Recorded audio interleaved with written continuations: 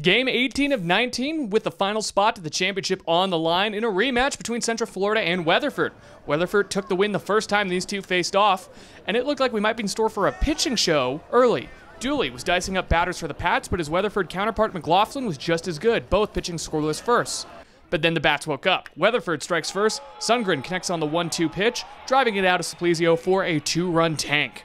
Shortly after, the Coyotes smell blood in the water and tack on another on a Jack Clark base hit that gets just past Lowry for the RBI. Coyotes looking to keep the inning going. Penley up with runners on, and he smokes one to left. Clark rounds third and breaks for home. Correa out and left collects, fires. The ball and Clark close it home at the same time. Bolden's tag is in time. The runner's out, and the Patriots avoid the big inning, and that's good enough to be our play of the day, brought to you by Qdoba. Now it's the Pats with the bats. Ector drives in Jorge for the first Central Florida run of the game. Then, with the bases juked, a freebie. Bolin draws a walk. Why not another one for free, but probably less fun? Bases still loaded. Lowry gets a hit by a pitch, tying things up. 2 more Pat runs come in on the John Morant RBI base hit on the 1-2 pitch, and tack on 2 more after that when Valentin brings 2 Patriots in to score, and just like that, they've hung a crooked number of 7 on the board. That takes us to our home run of the day, brought to you by EC Electric. Villanueva up, and he unloads on a 2-2 pitch. That ball smoked to dead center, clearing the batter's eye, and Weatherford takes a bite out of the Patriot lead. But that lead wouldn't last long. First, following a Jack Clark double, Romans comes in to score on a wild pitch. Then the next batter, Penley, brings it even closer on a sacrifice fly that brings Clark around to score.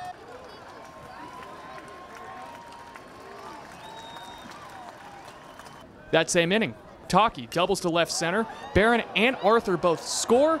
Weatherford retakes the lead at 8-7. Pat's back up to bat again. The catcher Bullen up to bat, and he gets all of that. Smoking that one out to left field, over the wall, out of Simplesio. Patriots now retake the lead in this back and forth ball game. Ector gets a hold of one and blasts one out to left, and we're tied at 13 apiece late. And this one looked like it was bound to head to extra innings, but then in the top of the 8th, with the bases loaded, Jorge draws a walk, allowing the go-ahead run to come in and score, and that'd be all the Central Florida bullpen would need as they close it out, and for the second night in a row, win a dramatic game, surviving and advancing.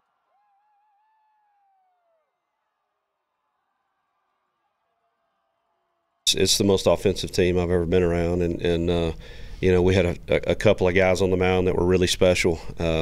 You know, and to be honest with you, it'll take probably a couple weeks to really let it sink in and just have a really good understanding of, you know, what all we accomplished as a group, what all we accomplished individually, and, you know, just to wrap your mind around, you know, 28, 29 home runs, over 100 RBIs. And, you know, if it wasn't for this guy would have broken all of our records this year. I mean, he would have broken our home run record this year as well. So, man, I think Ryan Rodriguez had our wins record and was close to our strikeout record. And and I think I've said this before, but special teams have special players, and we certainly have a bunch of them on this group, and they'll be missed. But they're leaving a footprint, man. That's what I told them in our meeting, and proud that they're leaving the legacy that they're leaving.